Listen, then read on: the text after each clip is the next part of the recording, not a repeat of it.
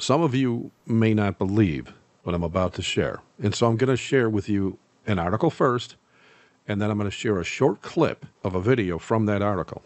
Check this out. MEGAchurch Pastor Stovall Weems said Jesus came to him sporting brown hair and a white robe. Now check out the video. I want to talk to you about the experience I had Friday night where I met and I saw our risen Savior. Now, he goes on from there, and if you want to see the video, just click my blog link in the comment section below.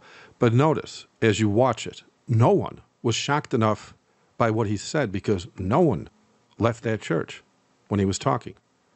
And that proves nobody in that church, or in most of the churches today, read their Bibles. And how do I know that? Jesus said this in Matthew 24, verse 11, 23 to 27. Many false prophets shall arise and deceive many. And if any man say unto you, Lo, here is Christ, or there, believe it not.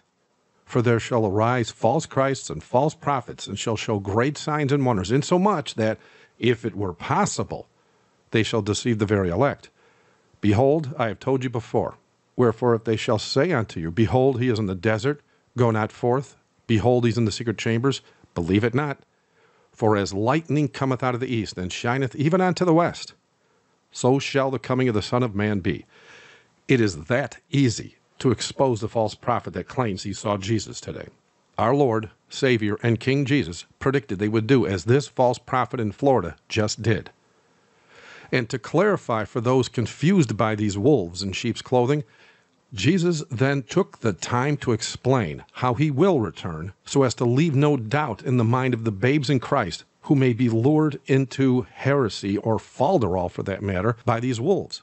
As is obvious in Matthew 24, Jesus said this would happen directly before he returns. He said they will say he is in the desert like Benny Hinn did 18 years ago, or he's in the secret chambers, as this man just said on camera before his entire church family. But as we know, only demons acting like Jesus will do that which the Bible says Jesus would never do. When Jesus returns, every eye shall see him.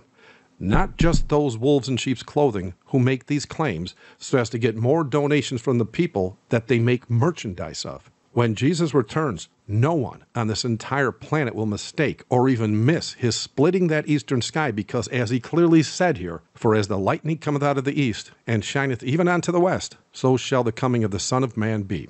Thank you for watching. God bless.